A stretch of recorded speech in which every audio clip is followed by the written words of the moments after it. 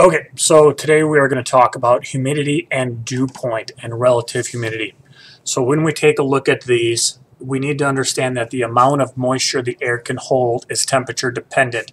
So as the temperature goes up, the amount of water vapor the air can hold goes up.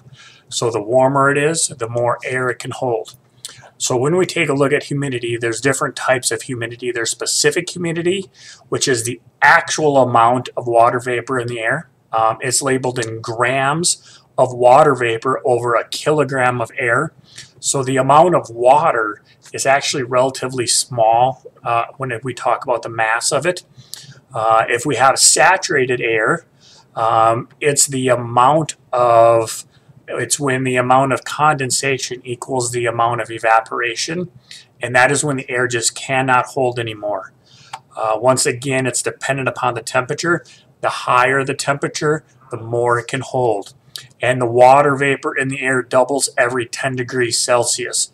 Now, the thing that you have to understand is 10 degrees Celsius is a lot. So air temperature is about 20 degrees Celsius. So the amount, it sounds like a lot, but it doesn't fluctuate that much. The dew point is something that's actually used more often as an indicator of how much moisture is in the air.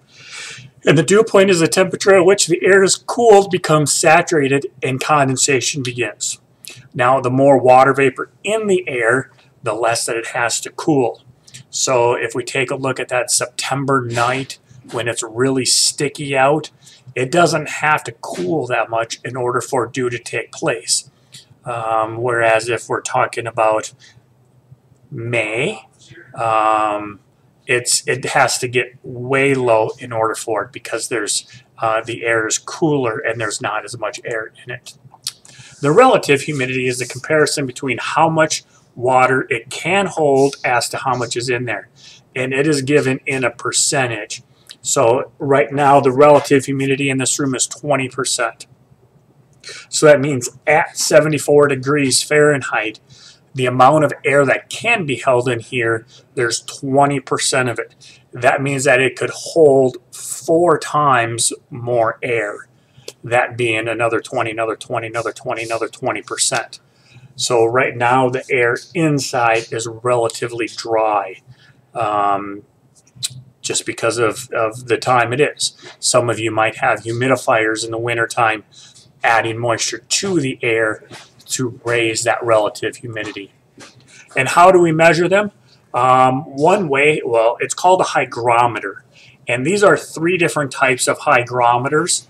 This is a hair hygrometer, and it's called a hair hygrometer because in the early days, they actually used hair.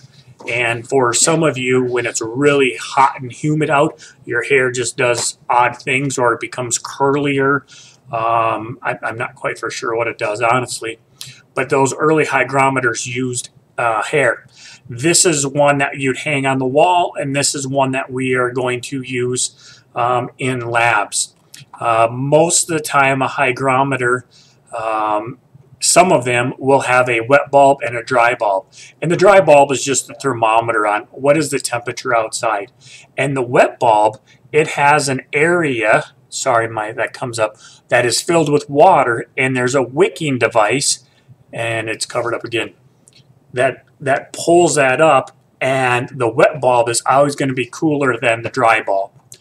And a hygrometer just sits there. A psychrometer is something that gets spun, and as it spins about, it also has a wet bulb and a dry bulb, and they're a lot of times called a sling psychrometer, with that idea that it's slinging a chrometer. And we have to understand that when we evaporate, when water evaporates, it's a cooling process. It takes energy from whatever it's evaporating on it. So with the psychrometer, the drier the air, the greater the difference between the wet bulb and the dry bulb, the greater the cooling. The drier it is, that water is going to evaporate and take that heat with it. High humidity, there's going to be less evaporation, that means that the temperature of those two bulbs are going to be the same. And when we take a look at that, there's going to be vapor pressure. The more moisture that's in the air, the less it's going to want to evaporate. So in our August, September, hot, humid falls and late summers, there's a lot of moisture in the air and your perspiration doesn't want to evaporate.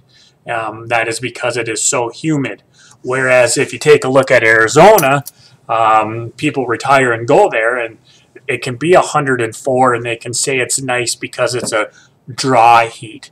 That means that the perspiration or the sweat is evaporating off from you and you feel more comfortable. So have a great day.